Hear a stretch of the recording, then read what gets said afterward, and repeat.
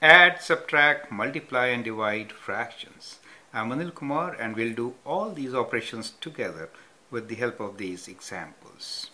Part A is 1 over 2 plus 2 over 3 divided by 3 over 4 minus 1 over 3. And part B is 3 over 4 minus 2 over 3 divided by 3 over 4 plus 1 over 2. Well, at this stage you can pause the video, solve and then look into my suggestion. Let's start with A.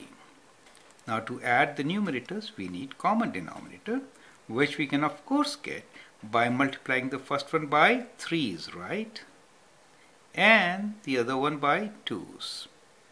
That's kind of cross multiply.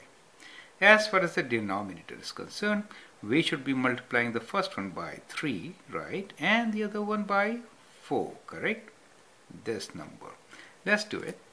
So we get 3 over 3 times 2 is 6 plus 2 times 2 is 4 and 3 times 2 is 6. You see, we get a common denominator of 6. Now in the denominator part, we have to take away 3 over 4 from, we have to take away 1 over 3 from 3 over 4, making a common denominator of 12, 4 times 3. So we'll multiply first terms by 3. So we get 9 over 12, take away 4 over 12, right? So that's what we get. Since we have common denominators, we can do addition and subtraction. 3 plus 4 is 7, so we get 7 over 6 in the numerator. 9 take away 4 is 5, 5 over 12.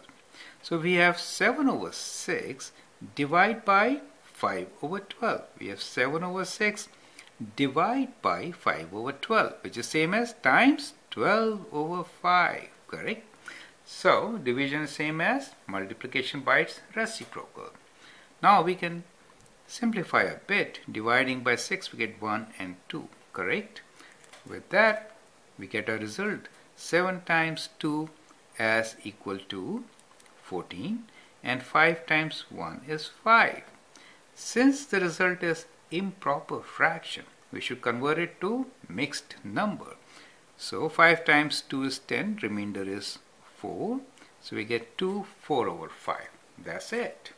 So that is how you do all these operations: addition, subtraction, multiplication, division. Now this one, 3 over 4 minus 2 over 3 divided by 3 over 4 plus half. I'd like you to pause the video, try it on your own. Well, here is a quick solution. I'm not explaining the steps much, but just giving you the solution. 4 and 3 denominator common should be 12.